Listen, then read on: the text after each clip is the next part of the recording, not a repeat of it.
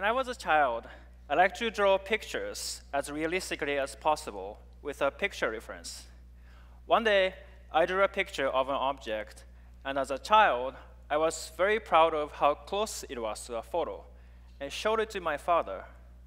And he simply told me, "Why don't you take a picture?" Right? Because ever since, something between that drawing and the photograph has captured my fascination. Because if I was just copying a photograph, how can my drawing be better than a photograph? How can I add even more realism than what a 2D photograph can offer? Can I make it even better than just an actual photograph? So more than 10 years later, I went to USC's PhD program to answer some of those questions. And literally, my research has been using modern photography to create computer graphics of real-world objects, such as my scrunchy face. I work at the intersection of computer graphics and artificial intelligence, and my goal is to create our virtual selves that we can believe as a real person. My parents live in Japan, and this is a picture when they saw my son for the first time. There's something amazing in human face-to-face communication because the facial expression is the most fundamental form of human communication. It's programmed in our brain, and it's the only language we can communicate with our baby, even across different cultures. Also, unlike 2D videos, we can make an eye contact, which establishes a context between multiple participants and enhances a feeling that we are sharing the same space. What if we can recreate this entire experience in a virtual world? With virtual telepresence that are so convincing, we can meet with anyone just like we are talking to each other face to face. What if we can preserve a piece of you and share your experience and stories and memories to future generations?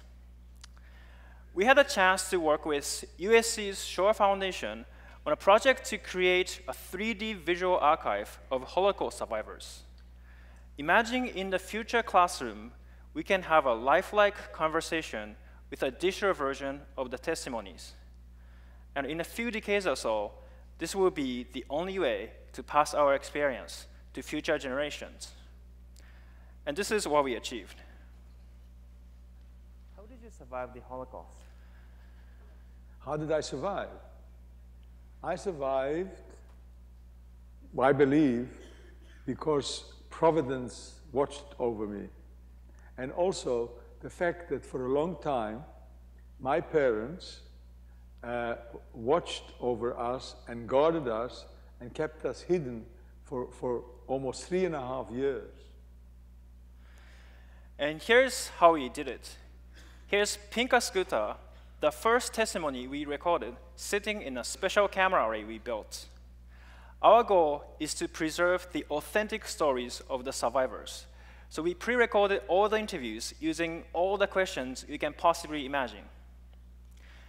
So this shows about half of the cameras we use to record the interview. And you might wonder why we need this many cameras. Because to achieve truly engaging human interaction, we needed to capture hand gestures and eye gaze. Also, somehow, we needed to figure out how to show these view-dependent images from a viewer's angle. So if I ask a question to Pinkas, he looks at me in the eye and answers the question. So we built a special 3D display that consists of hundreds of miniature video projectors that can render appropriate angles for each viewer. A cool thing about this display is that, just like a hologram, you can see a lifelike 3D floating figure from any perspectives without wearing special 3D glasses. So we combine this with a conversational AI system. You can imagine something like Siri or Alexa. So if I ask a question, he can answer. Imagine giving a face to your virtual assistant. With sensors in the living room, not only they can see you, but now you can see them and understand what they're thinking. This will make the interaction so much more engaging and compelling. So to tell a convincing story, we need believable character. And movies have been using digital avatars to make anyone believe anything. And some of the most successful digital avatars can be seen in the visual effects industry. In the movie Furious 7, one of the main actors, Paul Walker, died before completing the movie, and the production needed to use CGI to finish the project. But achieving an effect like this is extremely time-consuming. It takes weeks or months of work and needs an army of digital artists, engineers, and researchers. So part of my research goal is to figure out how to create these high-fidelity 3D digital assets at scale. So an effective way to achieve this is to use a lot of high-resolution cameras to capture the face and borrow as much likeness and performance from a real actor. Here's an example from a movie, Logan, where we helped create a younger version and older version of the Wolverine character. The technique we use is called a 3D capture, and at USC, we have a special device called a light stage, which is an LED dome with a bunch of cameras. So this takes a lot of pictures from different lighting conditions, and from that data, you can create a CGI face that looks something like this. So if you compare this with a real photo, it's nearly indistinguishable. But we are extremely sensitive to how the human face should look like. So to create a CGI face that holds up at close-ups, something you can see in the movies, we need to go beyond what a normal camera can see. So this video shows a multi-scale nature of human facial features. As you can notice, human skin has like crazy many details that perhaps actually you didn't want to notice, like small ridges and grooves between pores and wrinkles, and they just keep repeating all the time. So just like the tiny particles in the cosmetics completely change the reflection on the face, we can still see these tiny details on the face as a luster of the face, which is a very important property to be captured.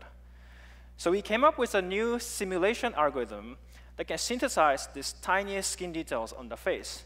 And here's a rendering we created using that algorithm. Although these structures are in the order of just a few microns, 1/100th of a millimeter, we can feel the tension when she makes a smile expression. But until recently, creating a realistic digital face was only possible to a big film studio. But something changed. Over the last several years, the graphics got so much better.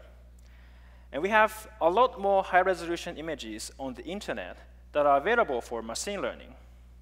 And every year, we have exponentially more machine learning and deep learning papers coming out.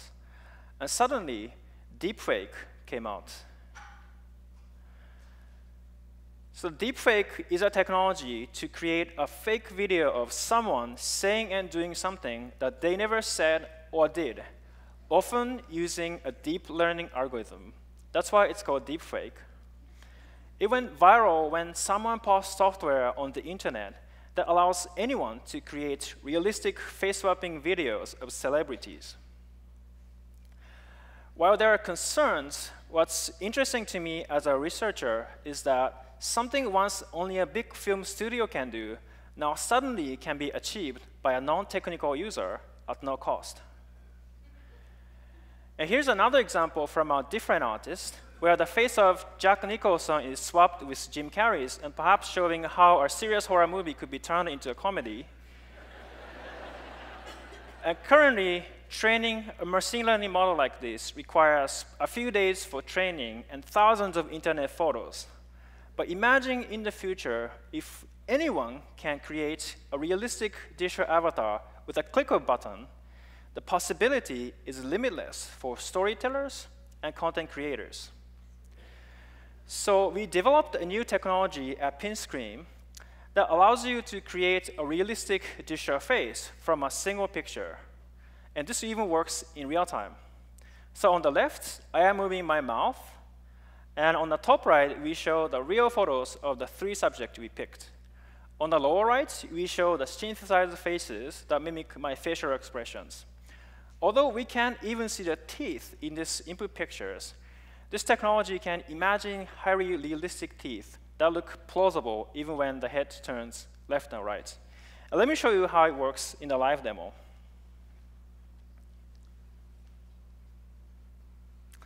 So here I have a single webcam and a laptop.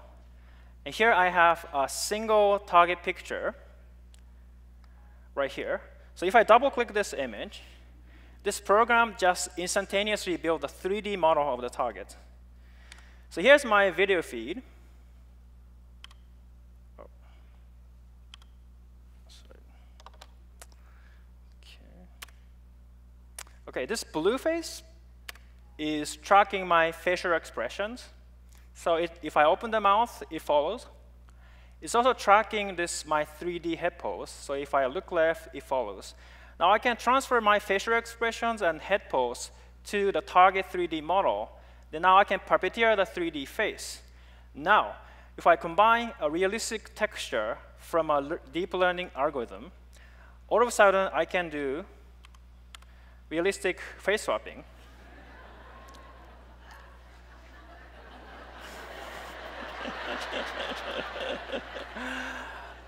Are we slightly closer to the technology in Mission Impossible? Or we can bring back our iconic characters to life, for example, Audrey Hepburn. And maybe she might want to say something like, I miss acting for movies. Or I can bring in my favorite Japanese actor. And perhaps he might want to say, Charlottesville no minasan, konnichiwa. Or I can be an astronaut and ask a question. Is this technology a great step forward for all humankind? OK, that's it for my real-time demo.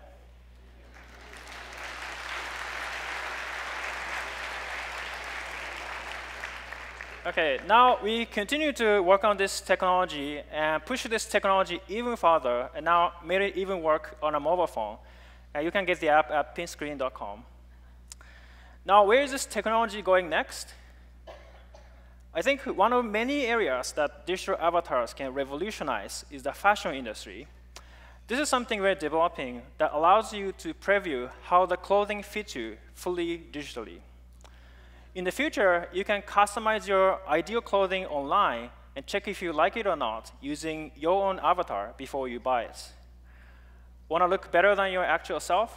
You can even customize your face, body, even hair, and pose for a fashion magazine, and perhaps you can get 1 million followers on Instagram. Digital avatars have enormous potential to achieve something we have never seen. But as we see all the other technologies, there's always a risk for potential misuse. So to raise the awareness, we have been working with key industry figures and political leaders to raise the awareness of the technology and showing what's currently possible.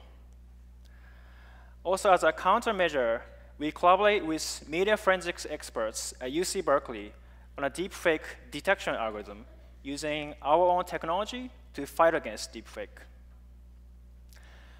I believe whether the future of this technology is scary or amazing depends on how we use it. And if we use correctly, it can transform our daily lives by revolutionizing our online communication, social presence, and content creation, and greatly improve humanity in connecting people around the world, and preserving part of our important history and cultures, and achieving something more that we can't even imagine.